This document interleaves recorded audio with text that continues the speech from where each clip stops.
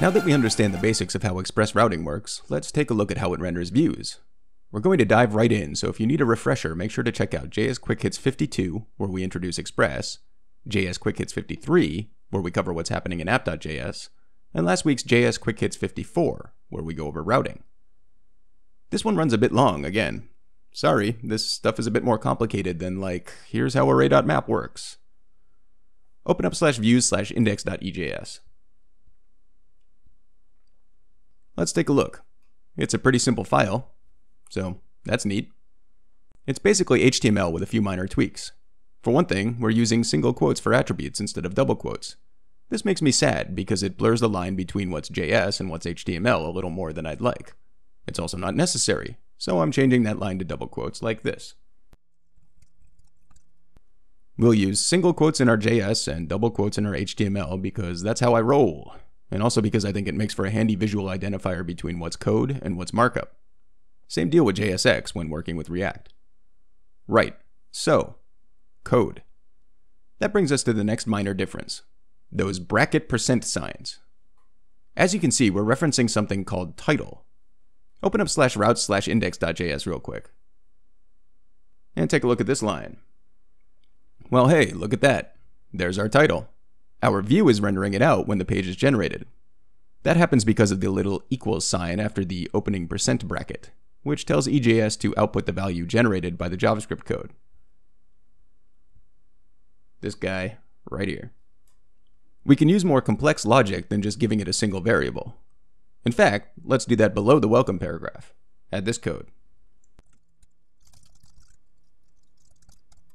Let's take a look at what that looks like. Now, it also helps if you spell 5 correctly. Phi! That's pretty limited, obviously, since it can't really handle multiple lines of JavaScript. Fortunately, we can remove the equals sign and do all of the coding we want, just with the knowledge that we'll need to access any variables we create in a second line of code. Change that whole paragraph we just wrote to this code. Save that. Refresh our view. Same deal.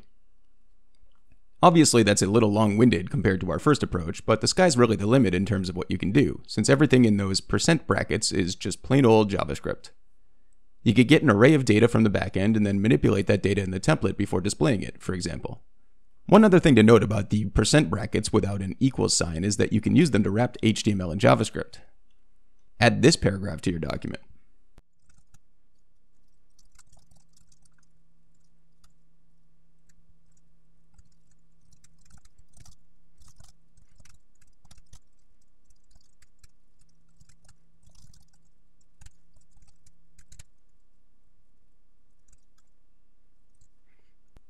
Save that. Now, that code's ugly as the dog's behind, but it works. Keep refreshing the page, and you'll see the output change. In my opinion, it'd be better to just create the string in JS and then use an equals sign to output the result, but it's good to know that you can pop in and out of JavaScript like that. Okay, now we're going to tie things together by creating a view that contains a form, another view that contains some thanks text, and a route that handles both views. Then we're going to add it to app.js and watch it work. We're going to speed through this with only a slight stop for explanation in a few spots. Ready? First, create /views/contact.ejs. Inside of it, put this code. It's a simple form with a field set, couple of inputs. Save that file, and create /views/thanks.ejs. Here's the code for this one. Quick note, you don't have to keep repeating things like the HTML tag in every view. EJS supports imports of partial files. We just don't have time to discuss it right now. Instead, save this file and create /routes/contact.js. Start with these 4 lines. Now, below the requires but above the export line, add all of this. I'll scroll through this quickly so you can see the function at the bottom.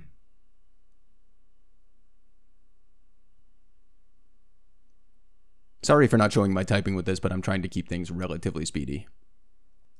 So, right, that's a bunch of stuff. The /get is pretty straightforward.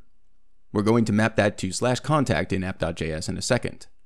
It just displays the view, all good there. Then we capture a post to the same URL. Incoming form information is stored in the body property of rec, with each variable coming from the name attribute in the HTML. We're using that to generate a query string, which is the fastest and easiest way to display data on a page we're forwarding to. We then decode that query string in the final get, down here, which will handle /contact/thanks, and pass it as variables for the EJS template to use. Let's get all of this into app.js. Save contact.js, open app.js, find your requires, and add a third one. Then find your app.use blocks down here, and add a third one. That's it. We're done. Save the file, and let's try things out. Yep, we have a crash. Because I typed app.user, which I do about 100,000 times a day. There we go. Now head for localhost 3000/contact. As you can see, it renders our view. Put some stuff in the boxes.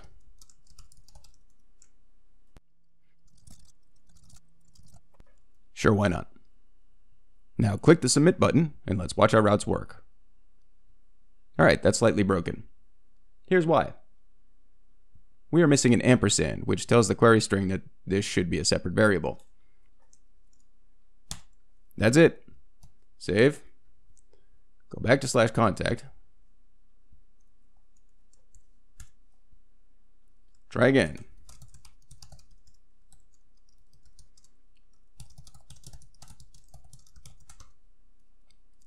And submit. Hey, all right.